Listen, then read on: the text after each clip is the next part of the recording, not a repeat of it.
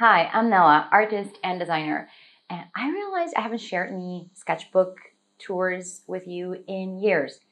And I have several sketchbooks that I've completed over the past few years that I can share with you right now. And I'll be doing that in this video and two upcoming videos that are coming out very soon. So brace yourself for that. And today's video is dedicated to this tiny Moleskine watercolor notebook that I've been using from 2012 until 2017. That's quite a long stretch of time, but it's not my record. You'll see my record in one of the next videos. And it's interesting because since that's such a long time span, you can see a bit of an evolution of how I started out working in watercolor and what it turned out into in the last months of using that. So that could be interesting. And also I want to make a note before we get into the flip through part that the central spread of the sketchbook is right now it's missing because I sold it to a friend who really liked that sketch. So that's why it's gone now, but I recorded it before I did that. So the first half of the video contains that sketch. You're going to see that in the video. And then I recorded the second part later after I completed the entire sketchbook. So you might see a cut in between where the two recordings meet.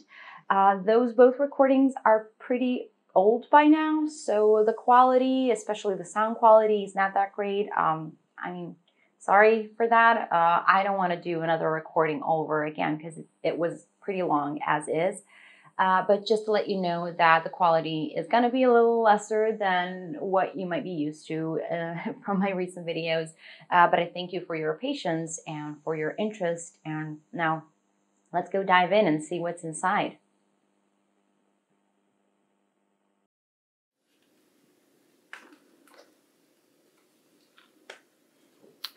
So here's the first work from 2012, which is the City of Rijeka clock tower, and I drew this one from the roof of the neighboring building, which has a really beautiful view over the entire old town. So I like to go there and sketch when I have a chance. Actually, I haven't been there in a really long time. So as you can see, and you'll notice in a lot of these old works, I had a lot of trouble mixing colors because all these are very, very light and they're not really vibrant as I believe watercolors should be. So I was just learning how to use watercolor and mix them. So this is drawn using a brush pen, fine liner, and watercolor kit. These are some portraits I did during a sketch crawl. So a sketch crawl is basically where you go around the town and draw buildings and people and stuff. So these two women were with me in that sketch crawl. Okay, so the top one actually looks a bit better. And the bottom one is barely visible. I'm not sure if you can make out the features because it's also, again, very, very light. This is one of my favorites, actually. It's the pier in Rijeka. So what happened here is that I was just running out of ink in my brush pen. And so these ink lines are really rugged and have this interesting texture. Let's see if it will focus. And I really love that. It really gives this sketch this, I don't know, a little industrial feeling, as it should be. And this was totally accidental. So I love when things like that happen. I wasn't happy when I figured out I was running out of ink, but I think it turned out pretty well. Okay, so this one is a terrible one. I tried to do this cloudy sky and the gray sea that looked really pale, but in the end you can't really see anything. So that's the cityscape seen from the pier, and I don't think you can get a really good idea what the city looks like from this painting. This one is also drawn from that rooftop. It's the St. Vitus Cathedral. And this is my friend's yard and some cottage that she has where we're celebrating her birthday. And this one is drawn using watercolor pencils. So you can see there's a bit of lines and texture there that you don't get with pure watercolor paint.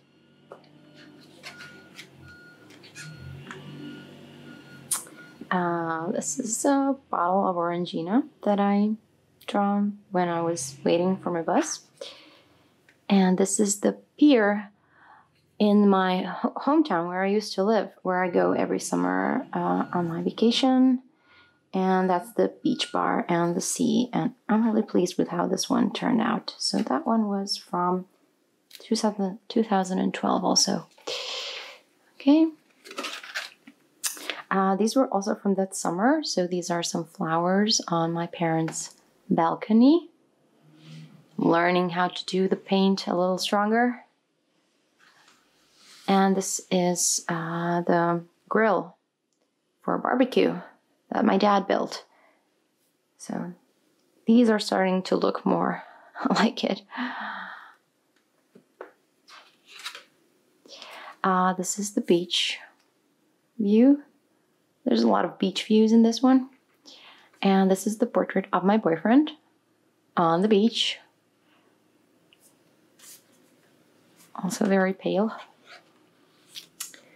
Oh, this is one of my favorites too. So this is, okay, so you'll just have to turn your head because it doesn't fit.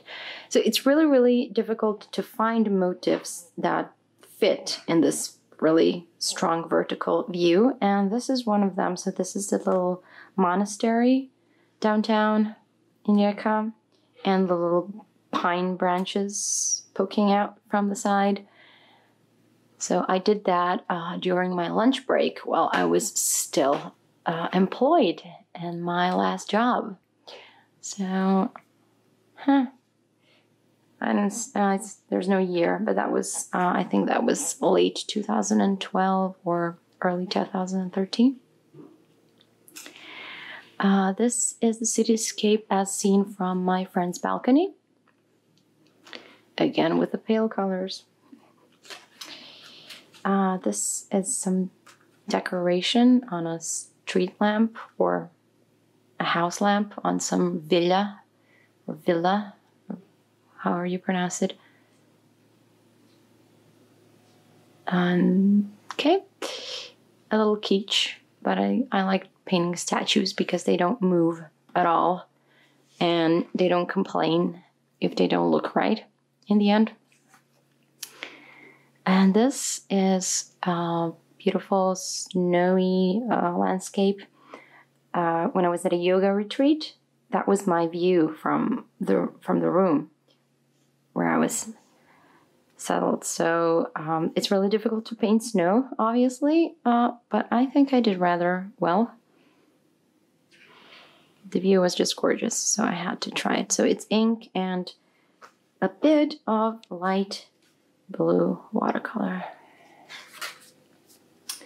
An orchid flower, which is again very pale, so you can barely make it out. And another beach scene with a woman, sorry about that, a woman reading something, and she didn't notice that I was sketching her, which is nice. This is the beach bar where I like to go to drink coffee when I'm on my vacation.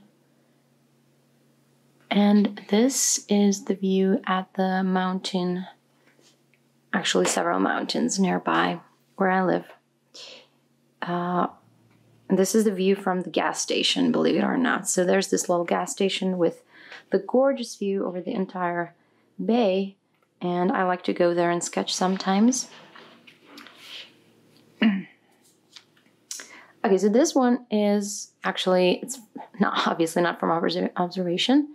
So I haven't been using the sketchbook for a long time because, as I mentioned, I use it primarily for works from observation, and I just wasn't inspired and I wasn't going anywhere nice.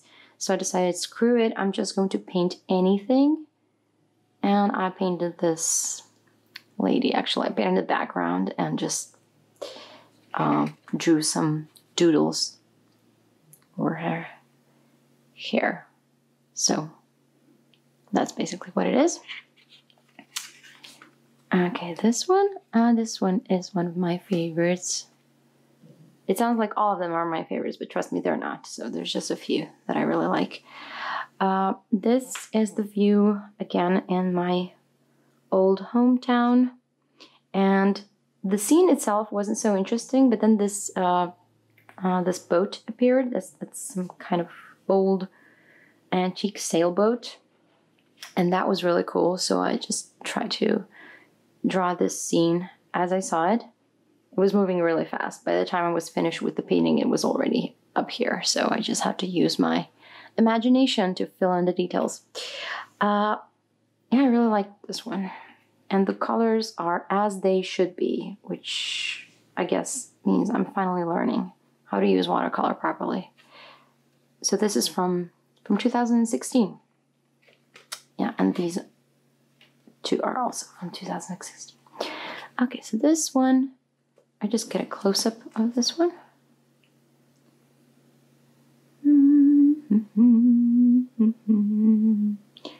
Okay. So this is some people on the beach and really, really pale mountains and sea. Probably too pale. All watercolor.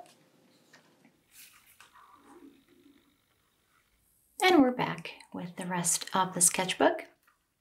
So here on the left, we have a little quick study of rocks on the beach towel. And the rocks, I'm pretty pleased with how they turn out. I think they really have these kind of 3D-ish look to them with all these yellow and beige and brown tones. But the towel was just a mess. So that one is, I would say, half a success. And here to the right, there is a study of rocks on the beach. Actually, these are, I think, cement blocks.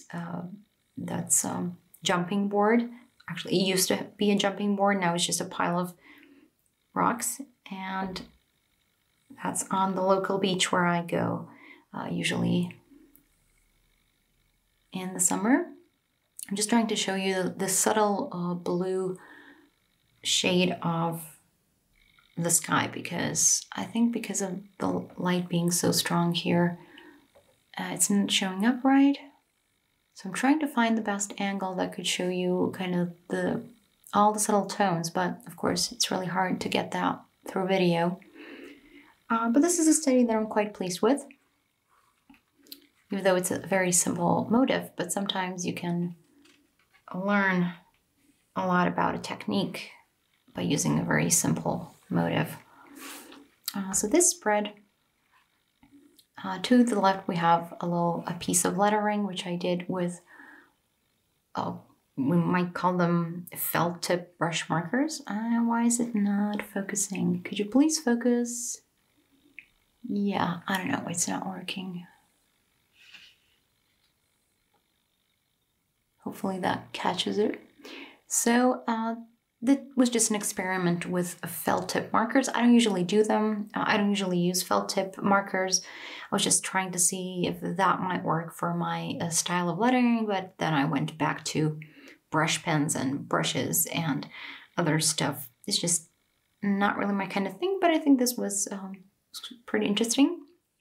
And it was featured on the Calligraph-scape Instagram channel. So that was cool.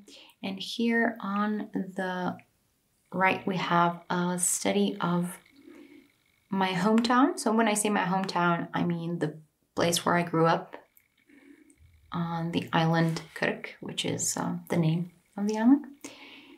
And that's a study of a scene at dusk. So the sun has just set and the sky has a little purplish, pinkish color, like a peach color. And you can see a bit of a reflection of that in the sea too.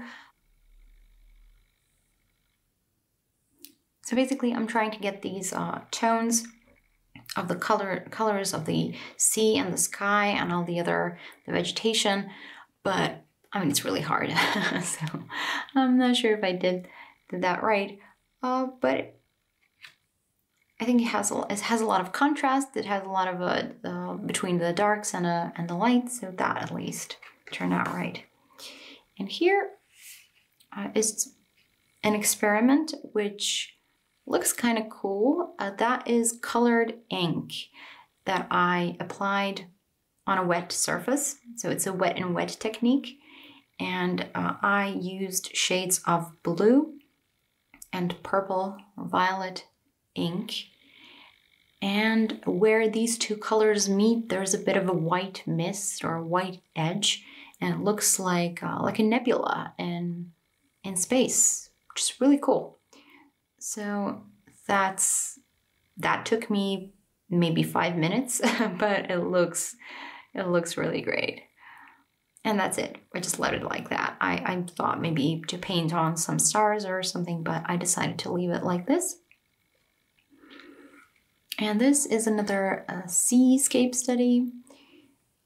This is a rocky beach, and just try to use, a couple of tones, not do too much detail, just try to get the feeling of the beach with the fewest colors possible. Okay, so now you can see like the correct perspective, but when I put it like this, the colors are a bit more accurate. I don't know, maybe if I turn the light in a different way, it might be a bit better. Okay, no, that kind of gets too much glare. Maybe it's better now. So here I'm kind of getting the hang of the colors. My colors in watercolor are getting much stronger than they used to be in the beginning. And I mean, this is 2016. So the beginning of the sketchbook was in 2012, I think. So that's quite a long time. Okay, so this study was not a huge success. This is like an old factory that is not really being used to its full potential here. And that's the view from a beach. And I'm not really happy with how it all turned out. It's very, very bland. The colors are bland and the silhouette is not quite strong. So moving on, this one, I just figured I should keep this close to the camera maybe so you can see it better, and I'll try not to shake it too much. Hope that's okay. So this is another view on the beach. A little young oak tree sprouting from the seaside and a bit of rocks and sea and other stuff through the branches. So I'm really happy with the colors and the really deep shadows here. I think I was getting a bit more confident with applying very, very dark tones just straight out and not trying to, muck about with very, very sensitive strokes. And now if you're wondering what this is, so this happened later because when I carry this notebook in a bag with a wet towel and a bottle of water and whatever, and sometimes water just touches the sketchbooks in inconvenient places, and then the stuff that was on the other page gets through. And that's pretty much what living with a sketchbook is. It's not always perfect. Sometimes things get messy. I mean, there's a lot of stuff here that got through the pages, and I just tried to live with it because you can't keep it pristine. It just doesn't work if you're carrying it around with you. If you keep it just at home, then of course it might be really nice and tidy. But if you are carrying it around, especially like me, you're carrying it out in nature or on the beach, then stuff happens. So this was another kind of wet and wet technique with violet ink, where I just applied this wet ink into on a wet surface, and then I did these little mandalas with a white gel pen. So that's kind of the story with this one. And here I did a very kind of light profile, not a lot of detail. It's a profile of some kind of a character, female character with flowing hair. And this is watercolor, but it's not wet and wet because I was afraid I was going to mess up this profile. I was not using masking a fluid in this one. I was just doing it straight on, painting with watercolor. So I was trying to be really careful around here and here. That's why these colors don't blend so nicely. So I think it would be would look much better if I was using wet and wet technique here, but I did not. I still didn't realize how to use masking. I think I wasn't just, I wasn't realizing how useful masking fluid is at the time. And I add some stars and that's it. So, okay, this spread is not quite as interesting as some other ones. So I'm just gonna go through that one. So this spread is not quite as interesting. This one did not turn out right. It's just, again, another beach scene, but looks kind of blah. And this, another wet and wet technique with ink, this time blue and green ink. At least I think it's ink.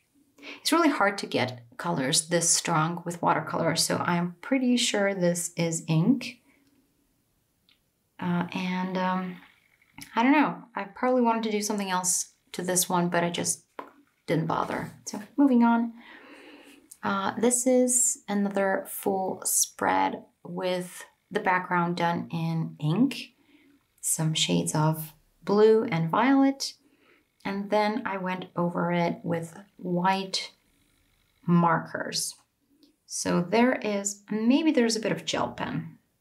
I'm not exactly sure. It's been a long time, so I don't know what kind of tools I've been using unless there are some very, very recognizable markers. So I know these are paint markers, the lines that are a bit thicker. And I know this is a Posca pen, these light violet dots, because it was a bit dry, so it didn't, I didn't get like a very, very opaque white color. And I think there might be a bit of gel pen here on the nose and maybe here on the eyelashes, but I'm really not sure. So forgive me if I'm giving you inaccurate information. I just can't remember. But I know there was a very thin white marker involved. So that's this one. Okay, so this is something really quick with, again, watercolor and a brush pen. And it wasn't quite successful. I wouldn't say it's it's a good portrait by any means, but it was just a quick sketch.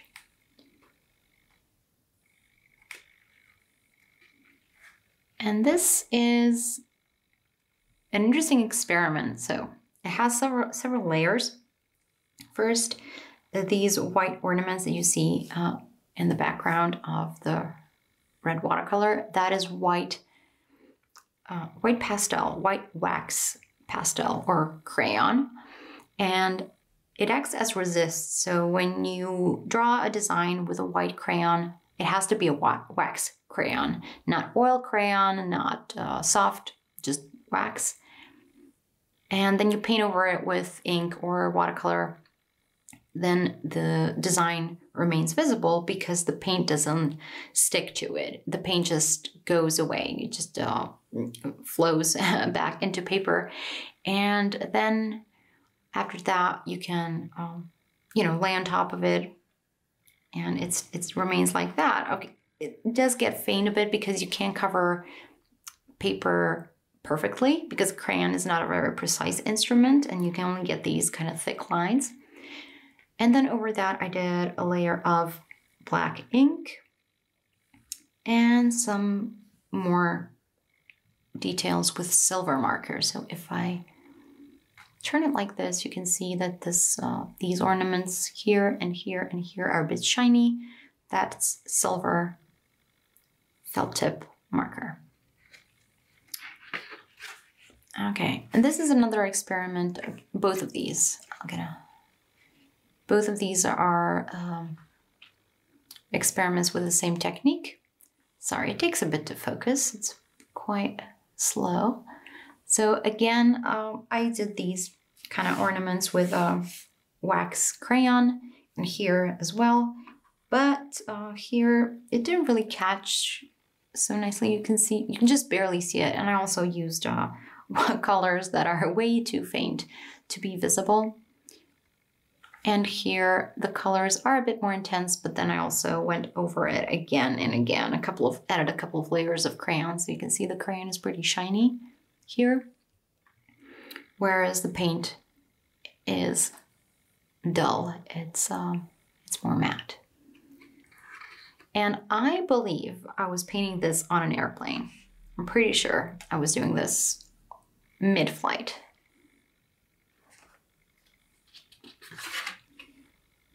And these, again, I just wanted to see where I can take this whole crayon thing. So these are oil pastels, and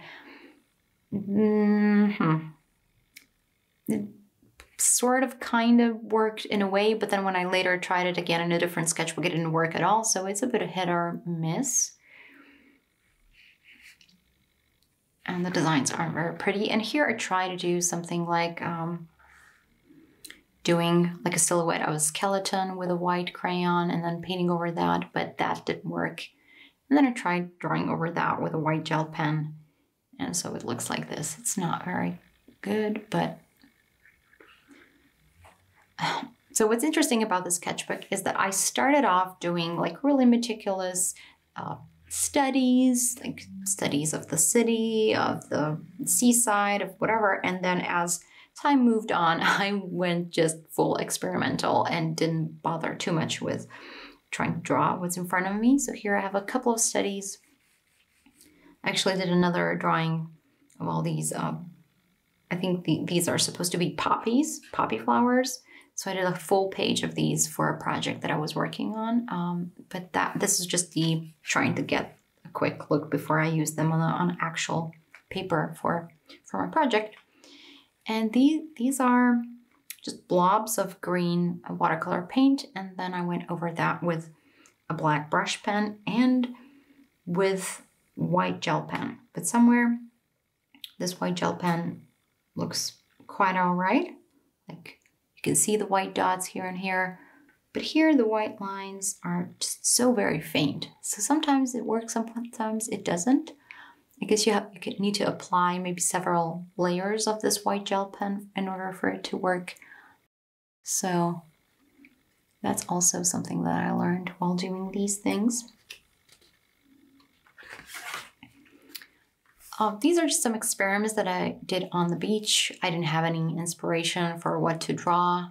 I didn't want to draw like a bunch of trees around me. I didn't feel like that. And so I went just doing some washes and sprays and some circles. And these are not even the colors that I would say are my favorite to use, but I just wanted to try something different. So I thought I was going to come back to this and maybe add something here.